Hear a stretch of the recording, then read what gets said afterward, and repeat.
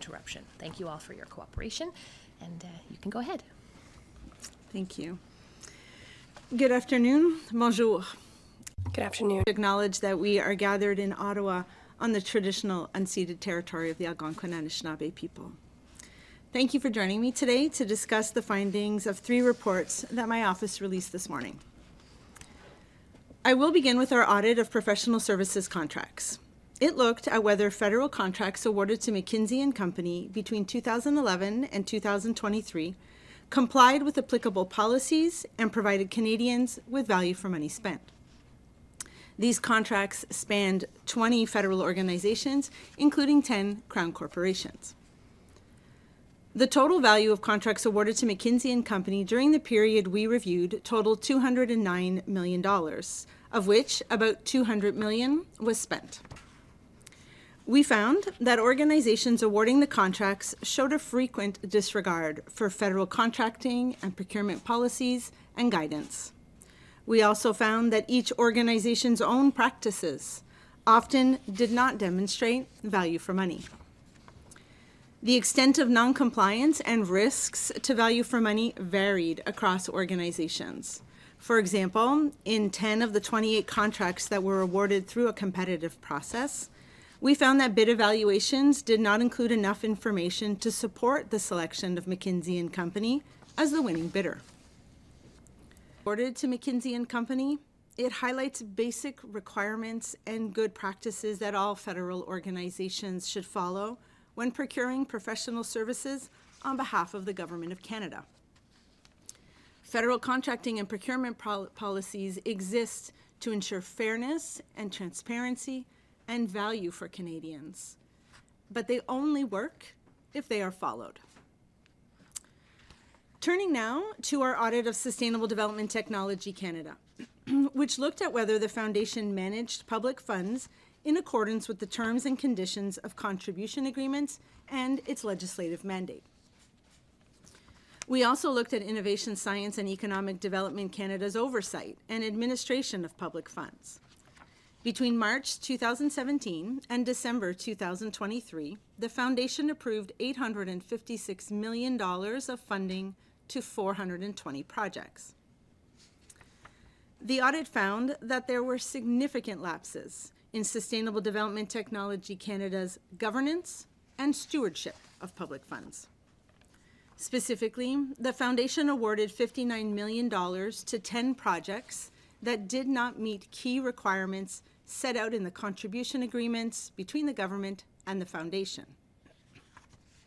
These projects were ineligible for funding because, for example, they did not support the development or demonstration of a new technology, or the projected environmental benefits were overstated.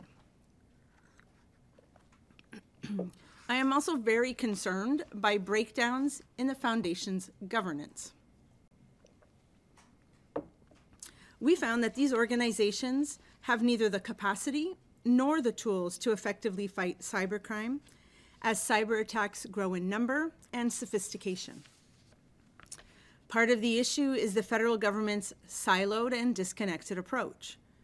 We found breakdowns in response, coordination, tracking, and information sharing between and across federal organizations.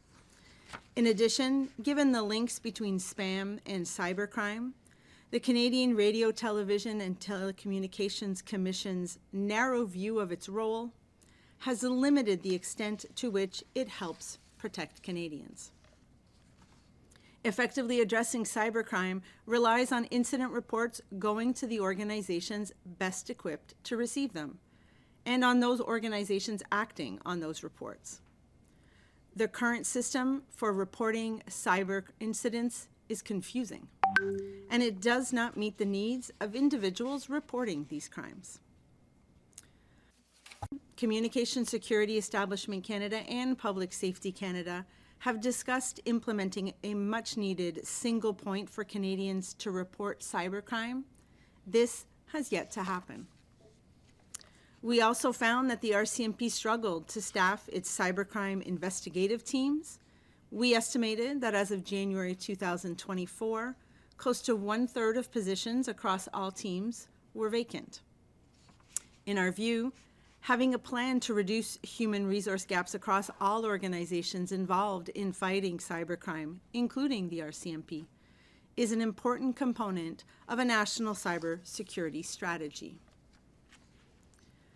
The takeaway from these reports is that when good governance is lacking, the remedy isn't necessarily new processes or more people or money. It's about applying the rules that exist and having the right people with the right expertise for the job. Merci, thank you. Je suis maintenant prête. I'm ready to answer your questions now. Thank you so much. We will start questions in the room. Again, one question, one follow, and we'll start with David Reedley from The Logic. Thank you. My questions are about the cybercrime audit. The reports that the Canadian Centre for Cybersecurity did nothing with, did they tell your team why they didn't respond to reports that came in via the web form? So I think whenever we encountered this in some of the organizations, not just in C6 involvement, it was a few things usually. One, either that they just didn't have the resources to respond, or that there were privacy reasons for which they didn't forward along the information. In this case, it was quite unique. It was just the online ones where they didn't get back to individuals. But I think it points to the bigger concern that without this lack of this one point of reporting cybercrime and then letting the federal public service figure out who should better handle the reports that come in, Canadians are going to find it confusing and probably frustrating that they don't know what's happened to a report that they've made. The need for a one window, one reporting location. That seems a little bit at odds with your concluding statement that if people just followed the rules and the right people were in the right spot, many of these problems could be solved. It sounds like you're calling for structural reform when it comes to dealing with cybercrime. Is that right? Well, I think that this is something that even the organizations involved in fighting cybercrime know is needed. They just haven't implemented it. You don't need that in order to agree that if a report that comes to you now is not within your mandate, that you should do something about it. So even just better coordination and not being so siloed could help improve this situation without the one-stop shop for folks to report in a cybercrime. Next, we'll turn to Danielle Leblanc from Radio-Canada. I have a question about ISED. We know that this is a special investigation that was not necessarily in your investigation plans. What triggered it? Why did the minister ask for this, or did someone else push you to do so? So if we go back a bit in time, there is at the foundation, allegations were made public tied to the management of public funds and human resources. We received these allegations, and when we received them, we were at we said there were a lot of people on the board who are appointed by Governor and Council appointee.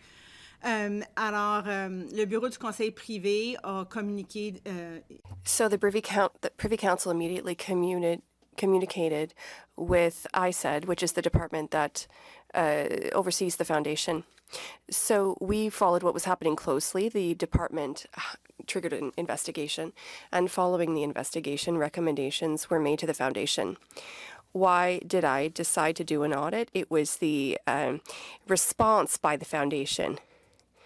The foundation did the bare minimum following the fact-finding mission conducted by a third party. I was concerned, and I thought that it was important for Canadians to know whether the funds managed by this organization were well managed, and that's why I focused on it. What concerned you the most? Is it that some projects were ineligible? Was it that they were over-assessing the impact? What was your biggest concern? You said conflict of interest, I understood that. But about the projects that were approved and the use of public funds, what was most worrisome? Answer, I would say two things. One is that there were funds issued when there were conflicts of interest and individual should not put themselves into a situation where there is an appearance of conflict or a real conflict of interest. So that's one of the concerns. The second is tied to the approvals. There's a very clear agreement between the federal government and the foundation on the process that needs to be followed. And a number of times the process was not followed properly, and then that meant that there were 10 projects that were not eligible, that should not have received funding. I would now expect the foundation and the government to decide whether they want to recover the funds or at least communicate with the organizations that are not admissible and they shouldn't have received the funding.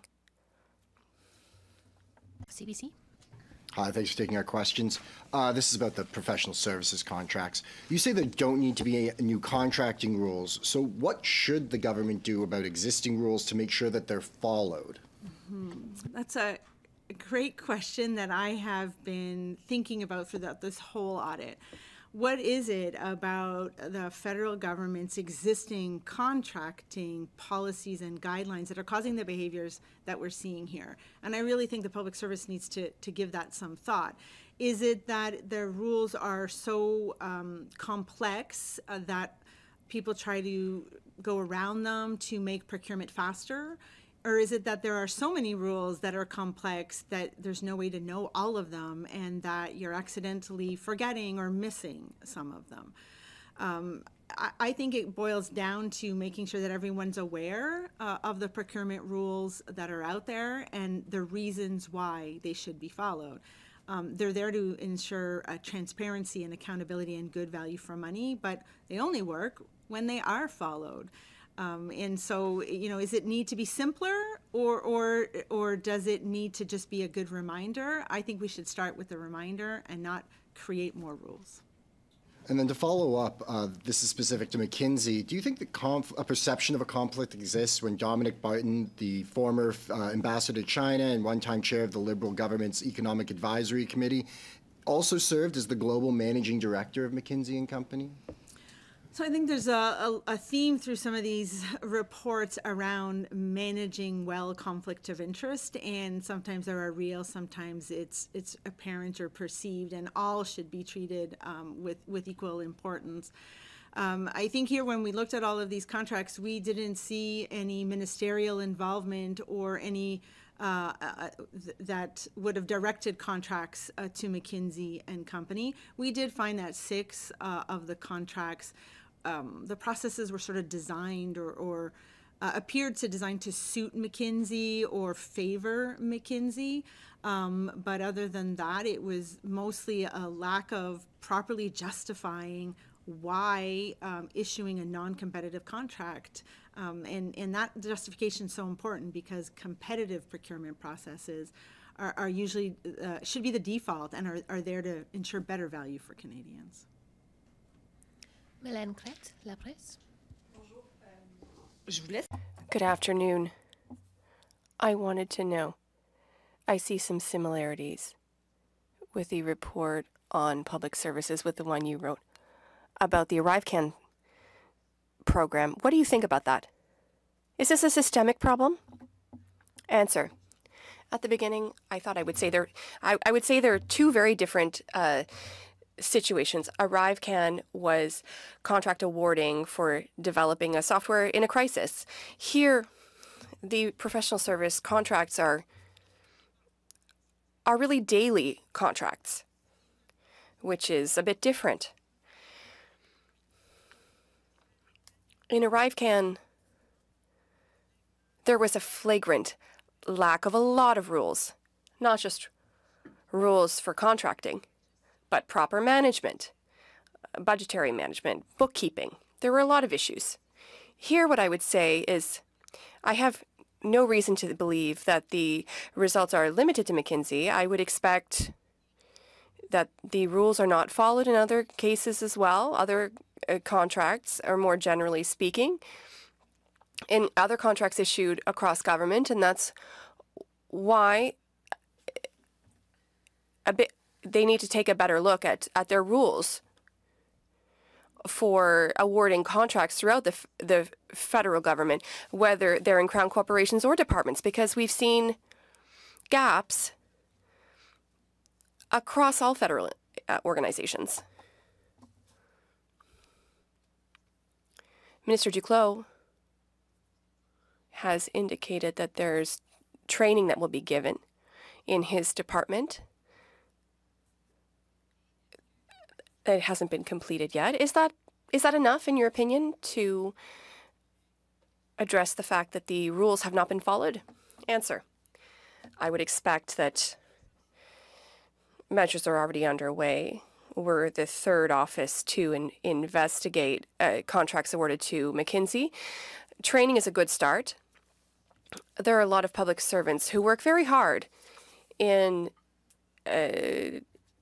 Crown corporations and departments to award contracts, but there are a lot of rules and they're very complex. Training is needed, but better oversight of each federal entity is required to ensure that they comply with the rules, because the rules are there to ensure that there is fairness and transparency and a good return on public funds. Canadian Press. Hi. I'm wondering, I'm sure you know that a big part of the reason why the McKinsey contracts came into focus was this idea that the value in contracts kind of really increased under this current government. Given you looked at contracts from 2011 to 2023, I'm wondering if there are any differences, I guess, in practices that you saw, I guess, under the Harper government versus under the Trudeau government, or were these problems consistent throughout the years? So that audit does cover a 12-year span, which is a really lengthy time. And we saw non-compliance either with procurement rules or difficulty demonstrating value for money throughout the whole 12-year period of time. And it was in almost all organizations. So it was 9 out of 10 departments and agencies that had issues with at least one contract, and 8 out of 10 Crown corporations. So this is really, that's why I have the belief that it isn't limited to McKinsey. It is likely a bigger issue of making sure that the rules are not forgotten and people are paying attention to them. Your one recommendation on conflict of interest, I'm wondering if you can explain a little why you gave that recommendation specifically and if it had anything to do with specific findings from the audits. So I think it's important to note that we only issued one, not because we wouldn't have issued more. We felt that it wasn't necessary to repeat recommendations that had just been issued by the procurement ombuds or by internal audit shops and the Controller General, who had released reports over the last year related to McKinsey. Many of our recommendations would have been focused on follow the existing rules. So we don't usually give that recommendation. But where we saw an opportunity to improve would be around being more proactive in conflicts of interest. And it wasn't because we found negative findings, but more that we saw such a varied practice across all of the federal entities. We saw some Crown corporations who were doing a really good job at being very proactive whenever they enter into a procurement process. And we think it's important to, if you're going to sit on a committee, to assess whether a competitive, who should win in a competitive process, you should take a few seconds to realize whether or not you have a conflict of interest. Just relying on the annual declaration that public servants do is not enough. A competitive process is meant to have no bias and be fair and transparent. And this is just an extra certification to make sure that everyone involved is operating with the best interests of the public service and the Government of Canada at heart. Michel Sabat, La Presse Canadienne. Bonjour. Good afternoon. I'll follow up on the questions by my previous colleague. On your only recommendation, why did you stop? Are you simply fed up?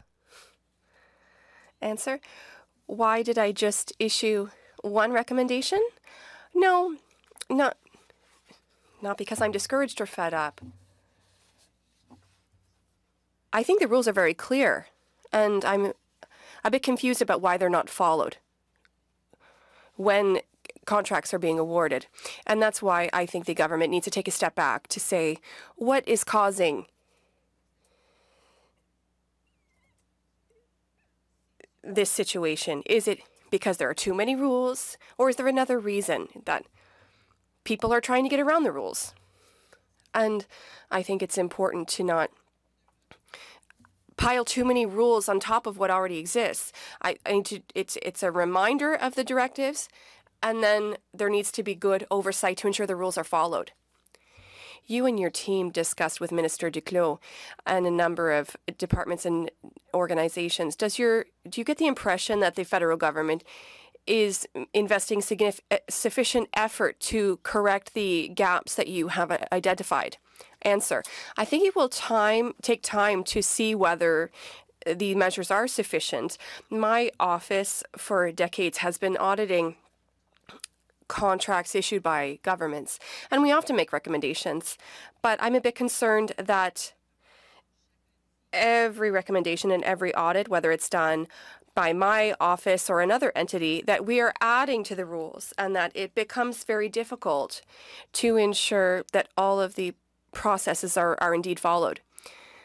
I will wait a bit to see whether there's better oversight before I decide whether a broader audit on contracting is necessary. But here, I think the public service has a lot to work with. Hill Times.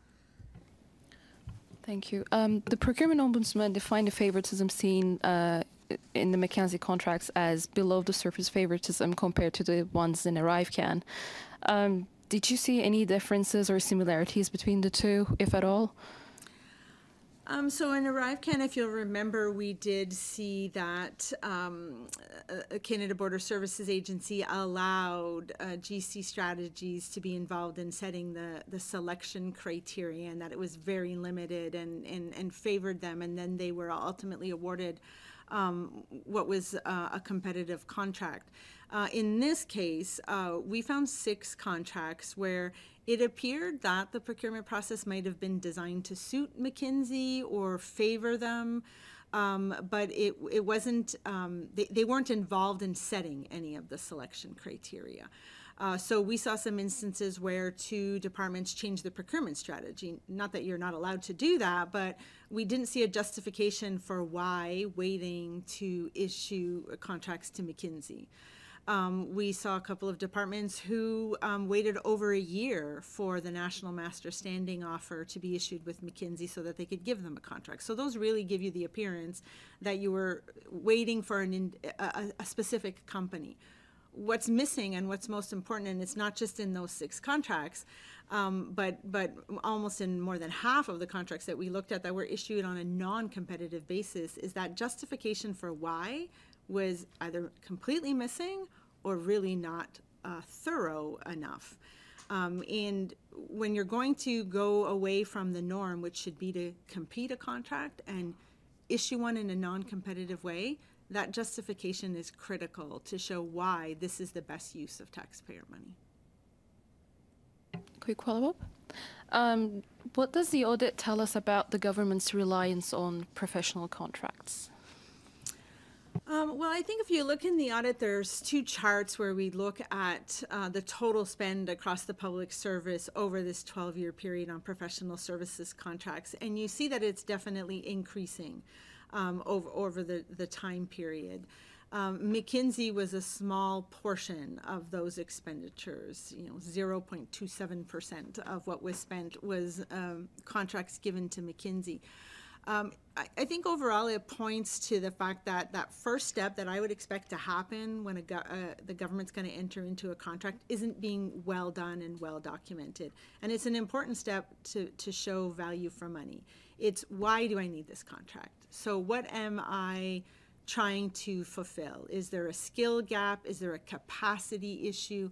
What is it that I need? Do I need expert advice that may not reside in the public service? Or do I just want to try and be different? So I want to get different perspectives. When that first step isn't done, then it's really hard to know whether the contract is needed in the first place. And then all the other justifications become so much more important. I think as the government tries to transform itself and be different, getting external perspectives is important, but it's about making sure that you're not taking away from what the public service should be doing, that you're really trying to get a different point of view. We will now turn online. If you are online and have a question, please use the raised hand function. We'll start with Sandrine Vieira from Le Devoir. Oui, bonjour. J'aimerais savoir si durant votre enquête, vous avez trouvé des preuves ou si vous avez raison de croire que McKinsey a été en mesure d'influencer les politiques du gouvernement en matière d'immigration. Alors, on a So we saw a few contracts that were issued to Immigration, Refugee and Citizenship Canada, but we didn't really see that they were involved more than the expert advice that they had through their contracts. Thank you. No follow-up? Non. Okay. Seeing no additional questions online, we will bring this press conference to a close. Thank you so much. Thank you.